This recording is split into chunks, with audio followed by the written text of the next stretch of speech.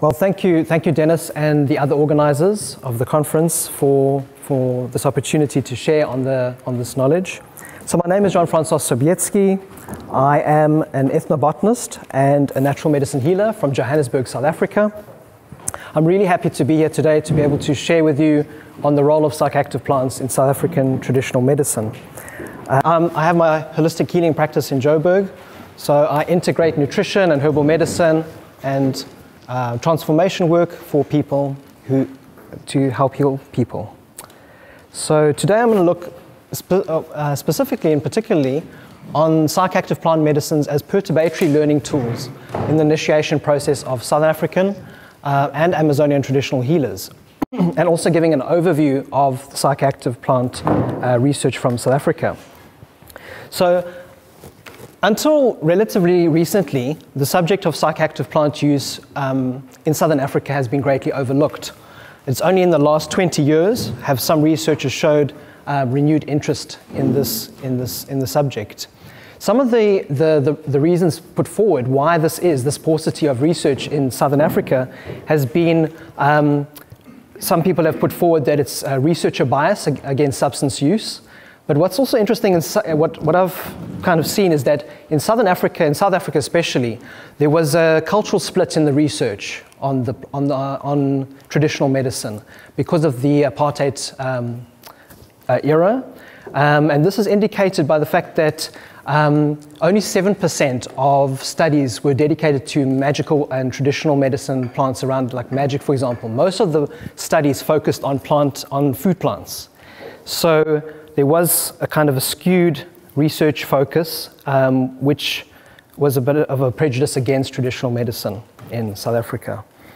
And other reasons could be also the overlooking of subtle acting psychoactive effects. So this whole focus on visionary plant use, often people might have missed the more subtle acting plants, and I'm going to be going through those plants with you today. So in 1998, after having studied and experimented with San Pedro and Ayahuasca, I didn't understand this, like this kind of Africa is considered to be poor in psychoactive plants because we have a very rich traditions of healing traditions in Southern Africa, and we have a very rich flora. So it just didn't compute for me. So I set off to answer this question. Are the Izangoma, which are the diviners, those are the spiritual people, the healers with the second sight, are they using visionary plants to aid their spiritual healing practices like around the rest of the world? And that took me on a journey, a very interesting journey that lasted from 1998. This is the Muti market in Johannesburg, and Muti is the collective African term for plant medicines. But it also includes, it's any traditional medicine, so even animal. So you find lots of animal parts there. And it's like a pharmacy, like any medicinal market around the world. You just have to know what you're looking for. And it's really interesting because there's a lot of plants from India that are used in Ayurveda that you'll find there too, like Rubia cordifolia, for example. But they just have different names, but the same uses. So this was really fascinating because I could start seeing cross-cultural patterns of plant use. What I did was I actually found the traditional healers through word of mouth, and then I just went on my own accord, and I was just driven by a passion and a curiosity to know this question. So I just went and I started asking healers, are you using plants for visionary purposes? And a lot of healers were very resistant. Most of them were actually very resistant, but some healers, like I'll show you later, my teacher was very open, and she was very open from the first start. So around this time also, in 2000, I met Professor Ben Erik van Wyk from the University of Johannesburg, who was writing a book with a chapter on mind and mood plants. And this was very rare at that time because there wasn't much research focus at that time. And together with Nigel Gericke, who's here. And we actually only just met now, even though we've known of each other for such a long time. This led me to do actually an inventory. I undertook this mammoth task of combing the ethnographic literature and ethnobotanical literature for all the instances of psychoactive plant use mentions. And that was truly an exciting journey. I was in the William Cullen basement libraries, like sifting through these old ethnographies from priests like Father Ladivant. he was actually one priest that actually wrote the first paper that really like wowed me, because the paper was called The Religious Use of Plants by that particular group. I think it was, I forget the exact group. But then he actually said, all these plants in divination and these plants being used in the initiation, they probably do have psychoactive purposes, psychoactive properties. And I was like, wow, this guy he inspired me a lot. So that set me off on this journey where I found mentions of very interesting plant use. For example, everything from the Tsonga Gobo ritual, it's called the Gobo ritual, where the initiate would put their face in a calabash of water mixed with medicines, and they would open their eyes, and they would cross the ocean. So the description was crossing the ocean, and this was in an anthropologist's work called Junod. And he also mentioned that black and red dots, and this I recognized from Heinrich Kluwer's work, which also was my favorite book in university, Mescal and the Mechanisms of Hallucination. And so then I recognized this and I thought, well, this is definitely visionary. And so everything from that to ants' nest being smoked near Lake Sabaya on the East Coast. And then I saw cross-cultural patterns. In Mexico, they also smoke ants' nests for visionary purposes. From that to white seaweed, which is made into an ubulao, which is, I'll explain, it's a vomiting medicine. To also the use by the sand bushmen of a Diamphidia larva, which they would smoke with tobacco to have visions. And that caterpillar eats the Commiphora africana tree. So it's whatever's in the Commiphora is being sequestered, of course. And that could be, that would be a very interesting thing to investigate. What is that? Is it a peptide, or what is it in that larva? And that's, so these little gems popped up, like all along the way, which made it really interesting.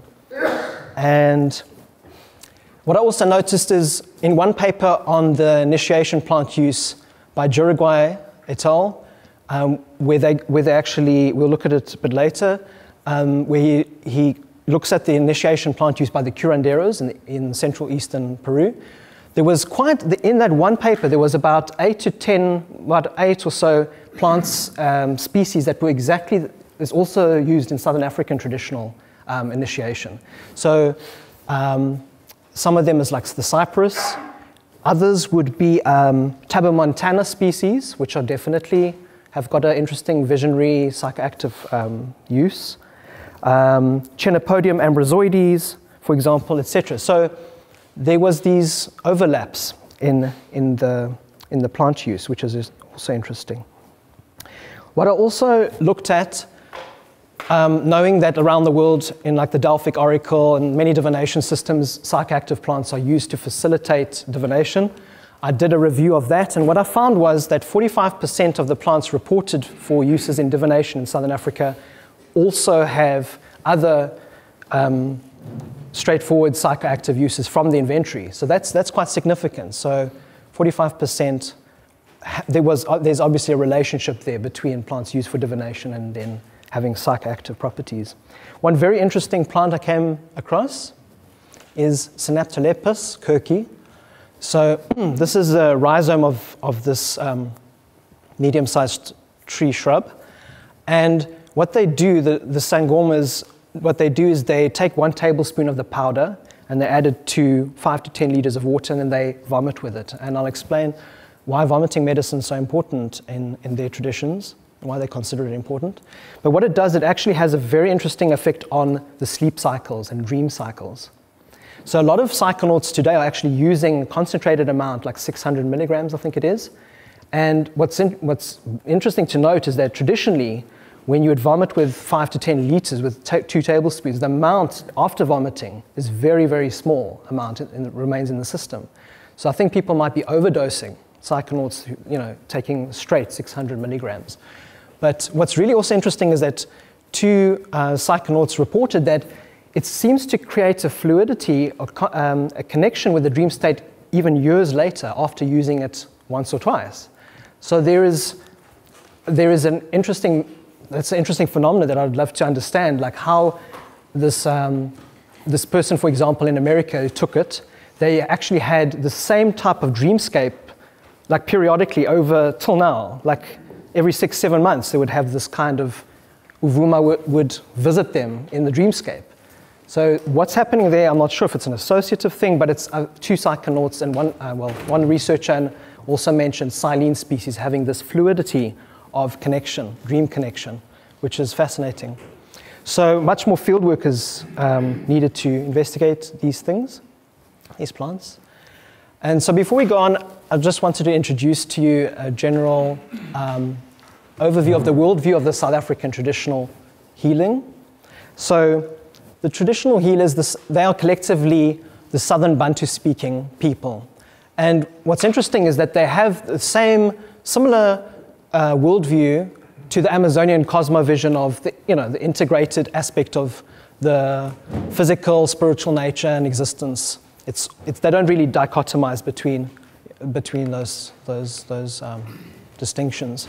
But there's a very, very heavy reliance and belief in the ancestral spirits, so their deceased ancestors.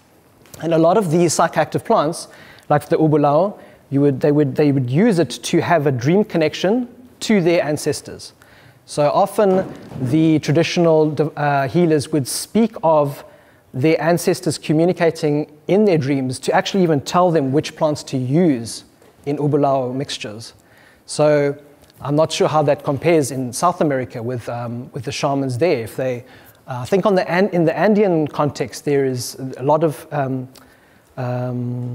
what's her name? The one researcher, Glass Coffin. She mentioned that San Pedro has a very strong connection with ancestor worship in Peru and water bodies.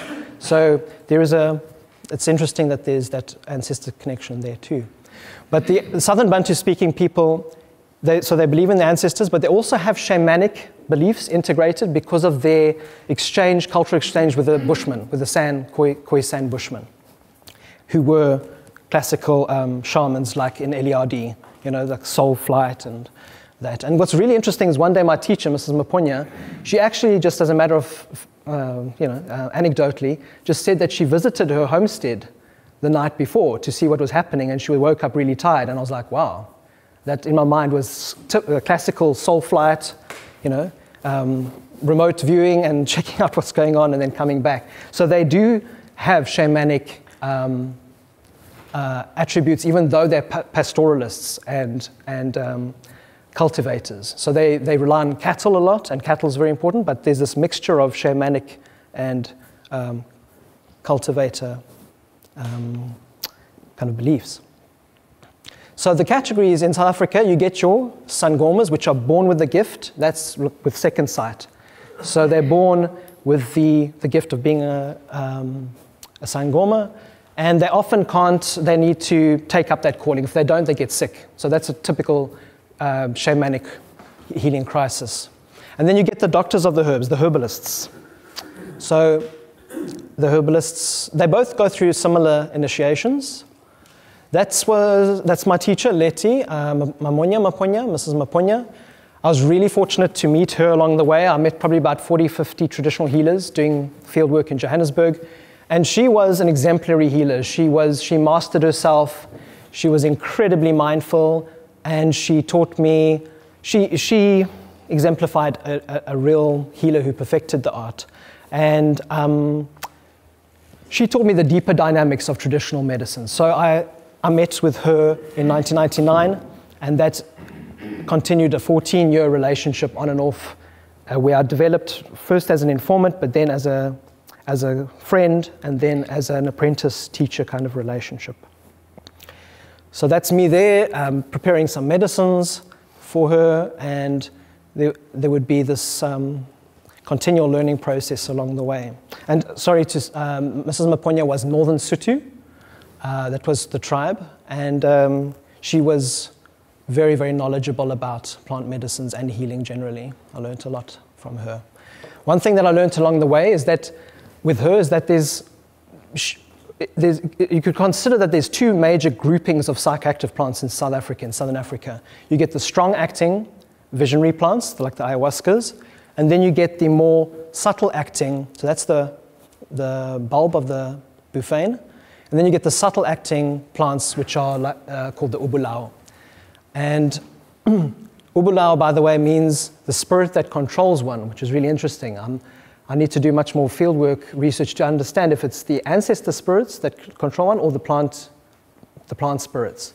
Because the healers that I've spoken to believe that there's both. There are plant spirits, but there's also your ancestor spirits. But it means the spirit that controls one. So this example of Bufane disticha is the sand poison bulb. So they used that bulb in hunting as an arrow poison. But what they do also is they make a medicine of this where they boil the bulb into a decoction, and a small amount is used to divine with. So you watch the television. So in fact, when I started my fieldwork, the first report that when I got into that one location, so in South Africa, the locations where the African people live, they're still there, of course. They're established structures, even though it's very integrated now.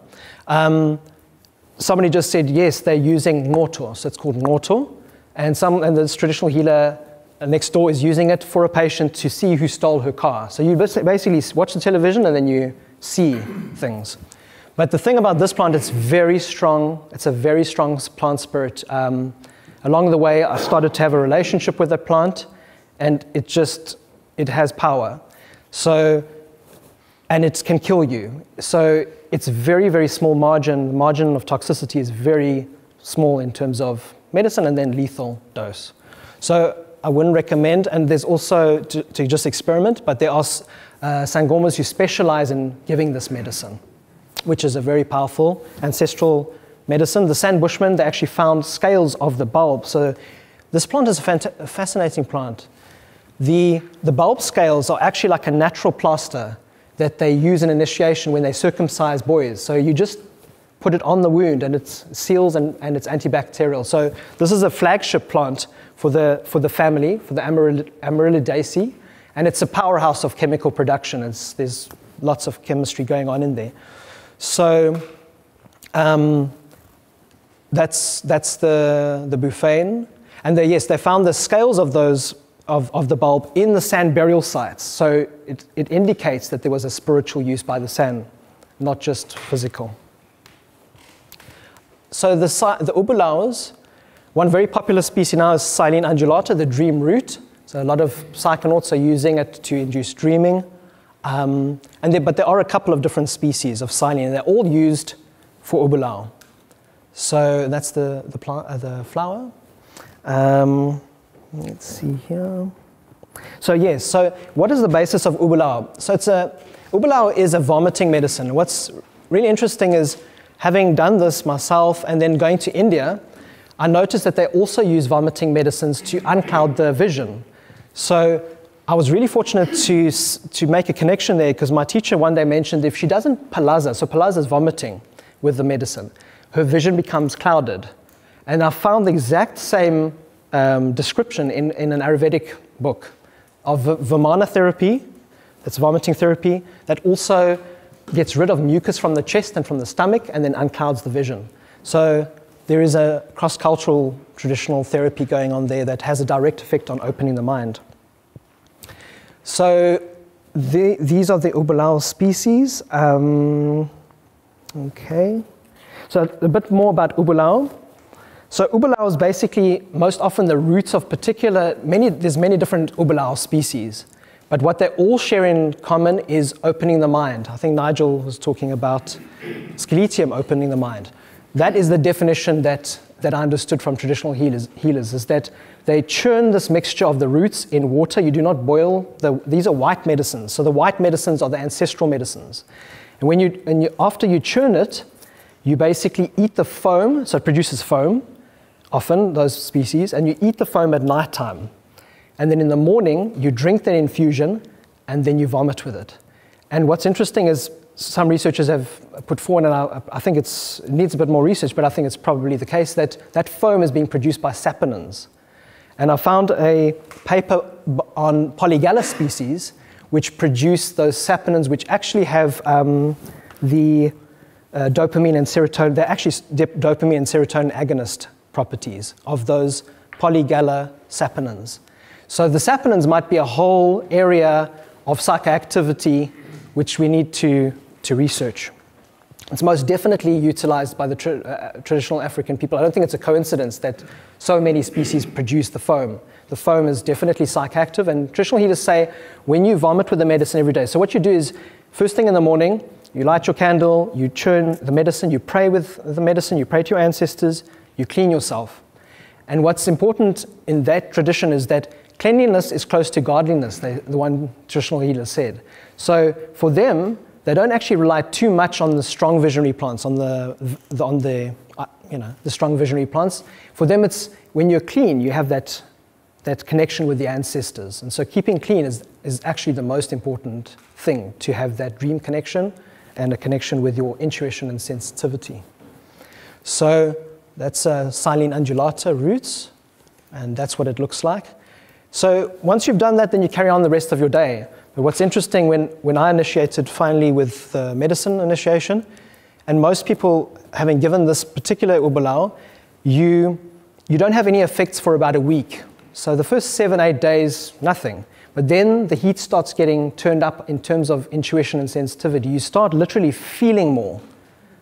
And this is a really interesting thing, because in my case, I started, the deepest questions about my life were being like, I was faced with them that I couldn't escape them. So at day 12, using a particular ubalao that I'm still investigating, what I call the mirror ubalao, it made me face these deep questions to the level of intensity that it was like ayahuasca. At 12 days, I wanted to run away from this place that I was renting. I just couldn't, it was like on me. So it was such a powerful tool of self-inquiry, like a mirror. So it's a fascinating thing that I experienced. And yeah, so it depends also on the species. So this species in particular, Mantonhurst, describes its use as for 3 days, the Xhosa initiates would drink copious amounts of this infusion and dance all day. And what would happen is they would even have the smell of the medicine, the musky smell of this particular Silene undulata in, you could smell it because it's just what they would be consuming, and lots of dreaming. So Silene undulata seems to trigger dreaming in a big way, like more than other ubalaos even. And the initiates use that to connect with the dreamscape, with their ancestors. So traditionally, these medicines are called, collectively, the ubalaos called lucky medicines. And initially, for many years, it was like lucky medicines, whatever, it's just a magical term.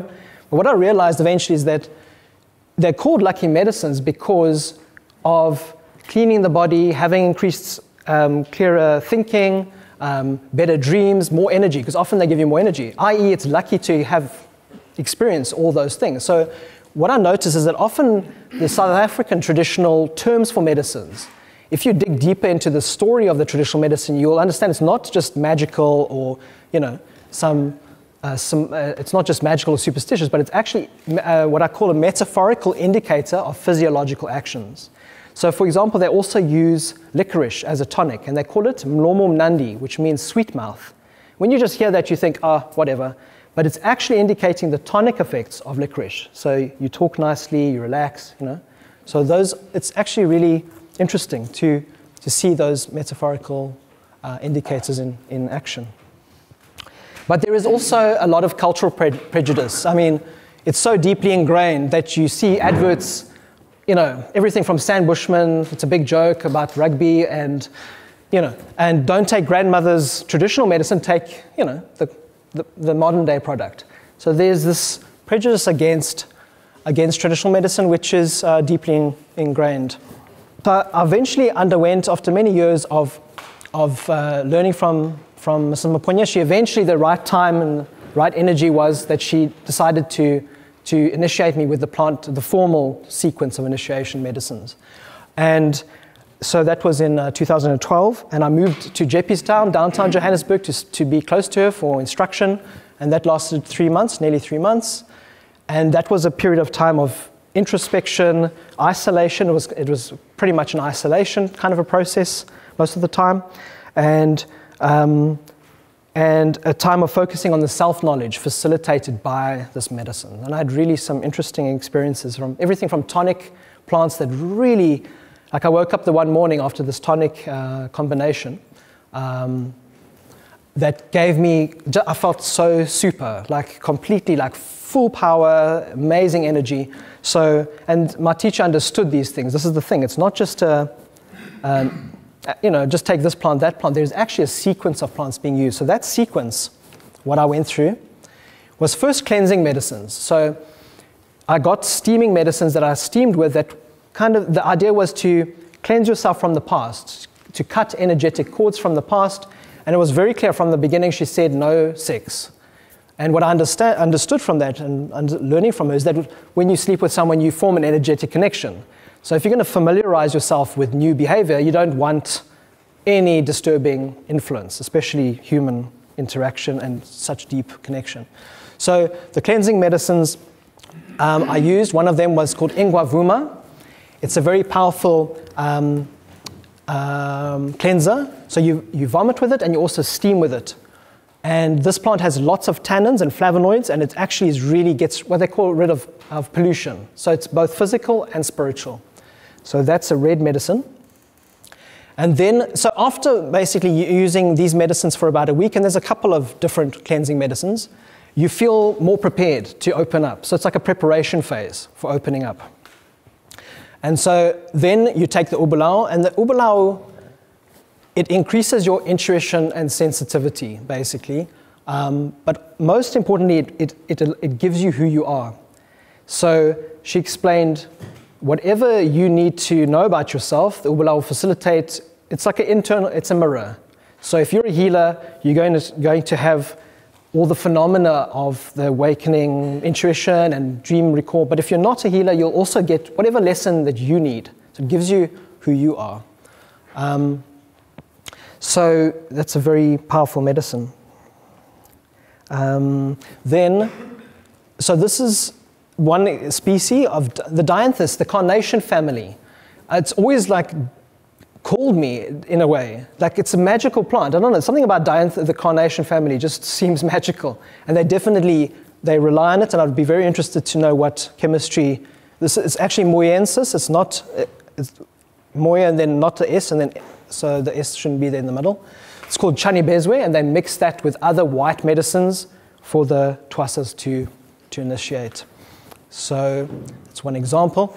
What I've realized recently is that why these medicines are so valuable is that while emotions are targeted in our consumer culture around products, my observation as a healer is that many people don't know how to engage their own difficult emotions. It's actually not really, I would say it's not taught in our society. So these kind of plants, they can actually help you to engage the more difficult, disturbing emotions that we're afflicted by.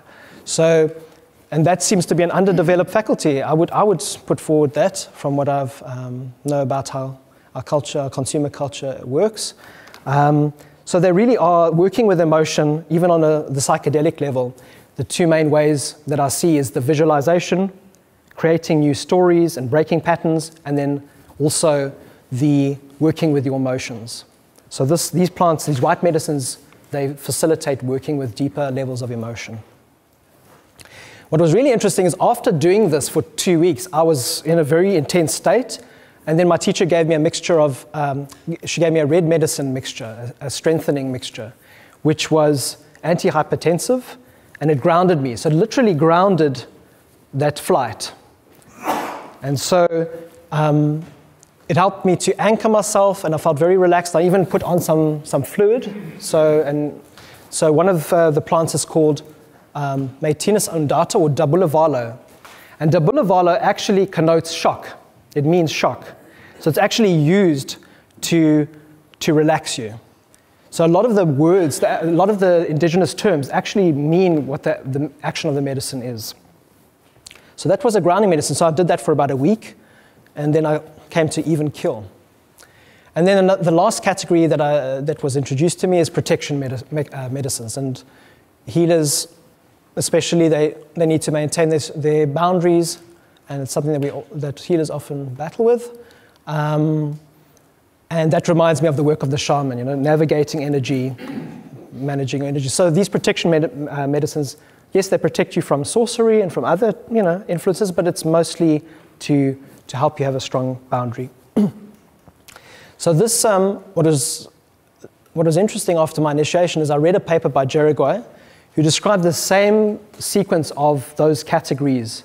In fact, he actually outlined that they're called, the 4 categories are cleansing, then opening, then strengthening, and then protection medicines. And when I asked my teacher and other Izangoma, they said the way that you use the medicine is so that you know who you are.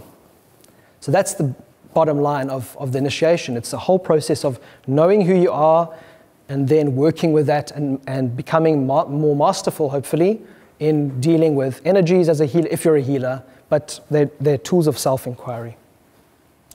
And so those are the 4 categories. And what I've put, the hypothesis I've made is that this initiation medicine process is a pragmatic technology used to interrupt old patterns of behavior and familiarize the initiate with enhanced states of awareness, self-inquiry, growth, and potential self-mastery.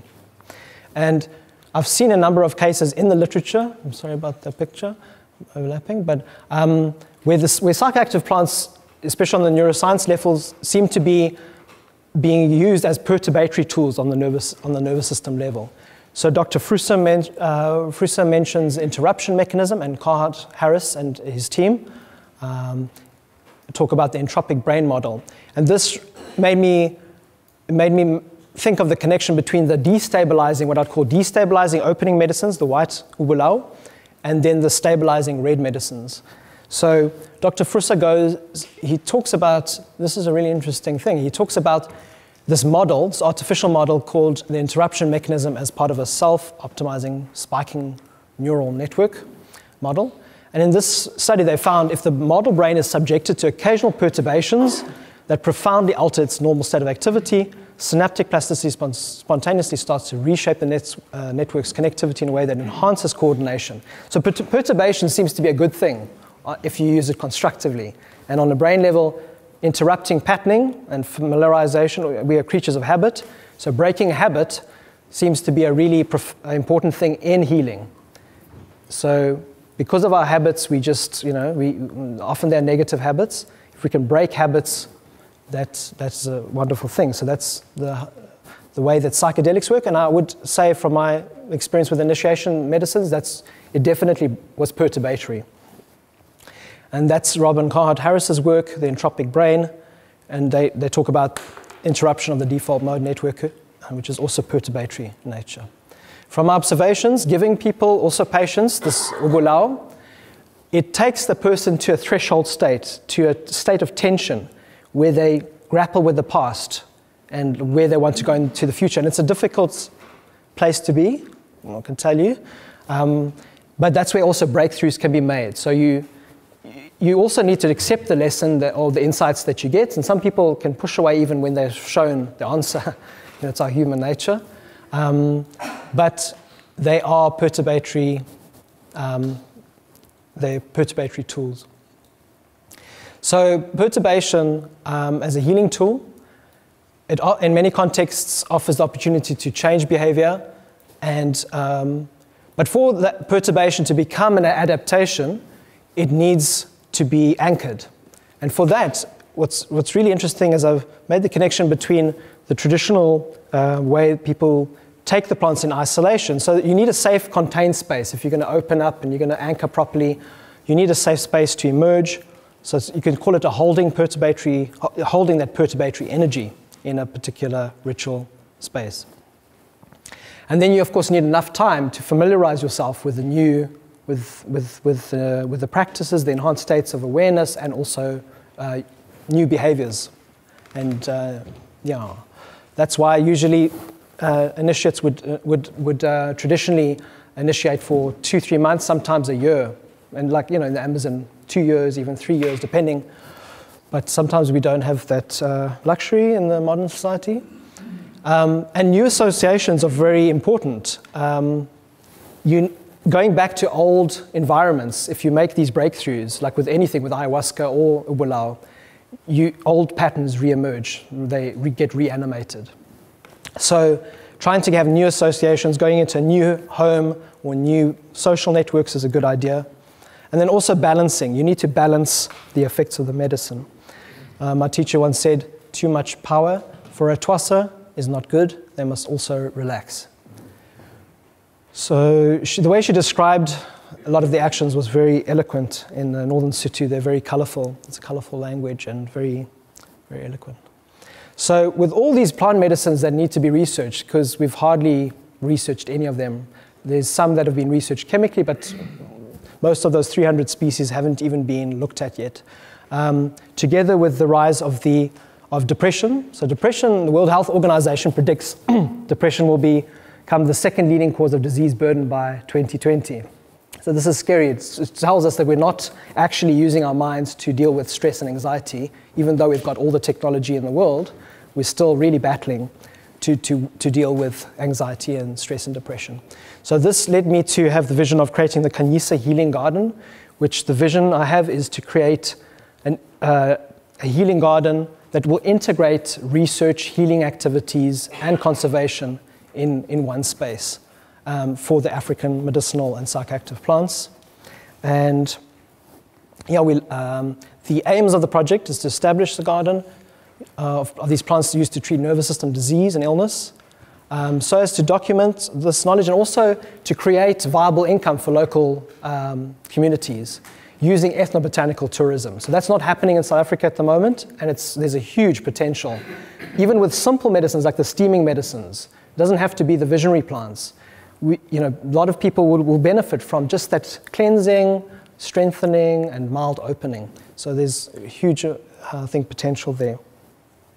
And a further idea is to create a network of these gardens between South America and South Africa so that there can be collaborative projects, research, sharing, and conservation. Because these plants, like for example, Synaptolepis, is being over-harvested incredibly. They are moving further and further. The traders are going further and further north of Africa to get this plant because in South Africa it's getting threatened.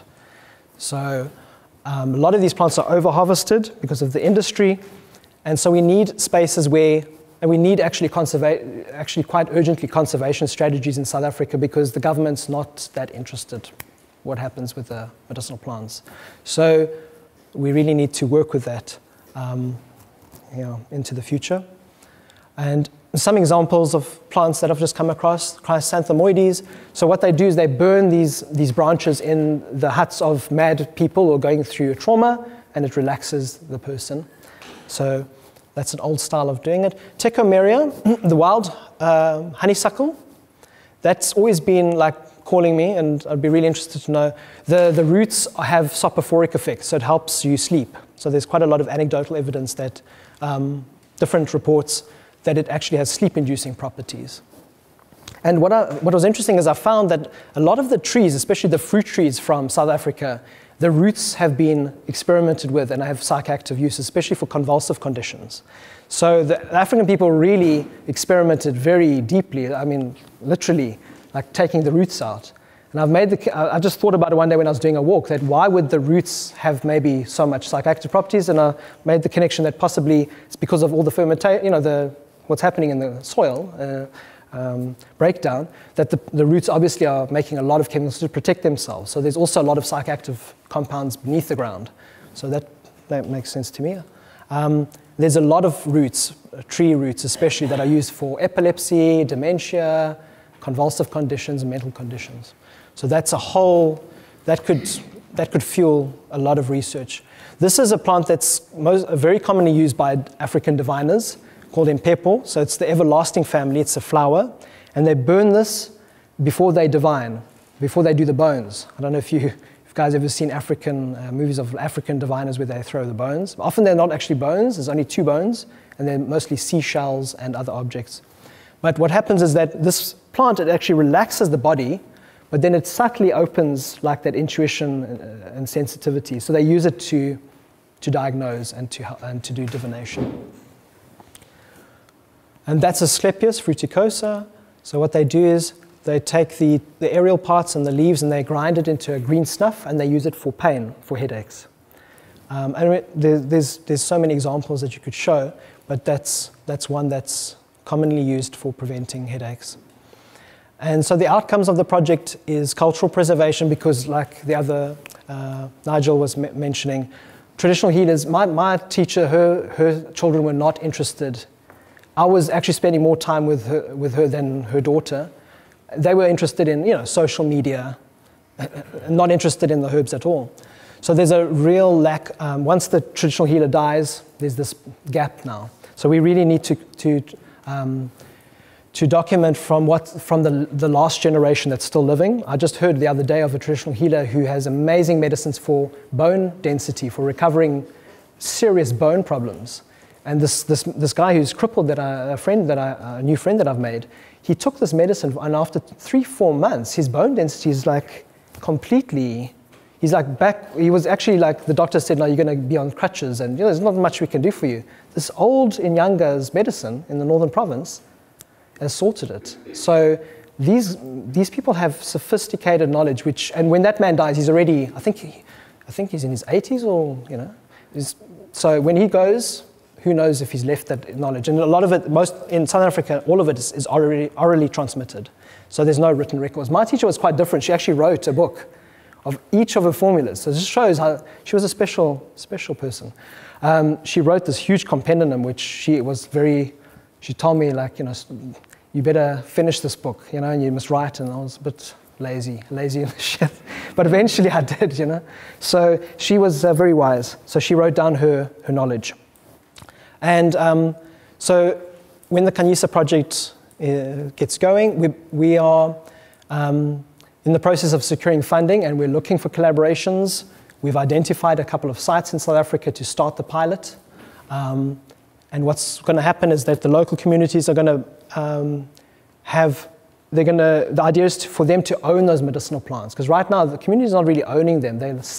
Traders are coming in and selling them. But the idea is for the whole community to literally see it as their gold, as their resource that they can then generate substantial amounts of money from through ethnobotanical tourism. So, and also have access benefit sharing with universities and researchers. And then publications and basically furthering our understanding of healing consciousness with traditional plant medicine. So there's a lot of work to be done. And that's it from me. Great.